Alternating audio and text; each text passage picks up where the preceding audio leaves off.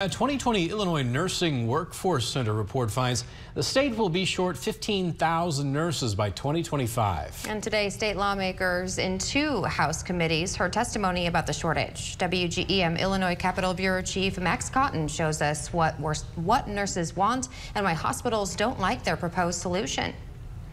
The hospitals aren't staffing us appropriately. That was the general consensus Tuesday among nurses and advocates during a hearing in Chicago on nursing staffing shortages. We're all trying to give the patients the best care that results in the best possible outcomes.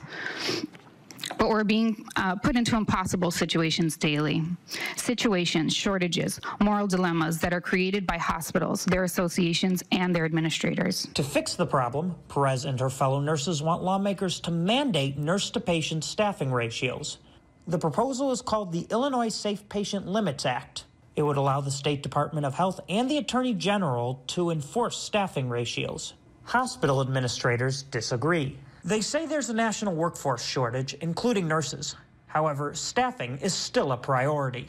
Despite this environment, hospitals continue to prioritize and maintain safe staffing levels. Wilhelmy and the administrators he represents also fear staffing mandates could make it harder to provide quality care.